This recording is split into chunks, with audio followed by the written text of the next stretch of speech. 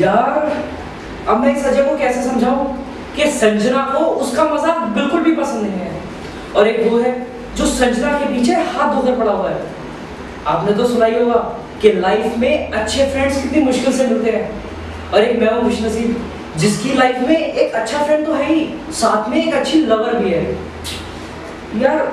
But मेरी बदकिस्मती है, अब जो दोनों मेरे दिल के करीब हैं, हार्ट के बहुत क्लोज हैं, they both are like opposite by nature. मैं जब भी संजना के पास जाता हूँ अजय की बात लेकर सॉल्व करने की कोशिश करता हूँ तो वो बुरा मान जाती है। यही बात अगर मैं अजय के पास जाऊँ संजना की लेकर उसको समझाने की कोशिश करूँ तो वो बुरा मान जाता है। यार इन दोनों की लड़ाई के चक्कर में मैं क्या बताऊँ यार, बुरी तरीके से फंस गया हूँ।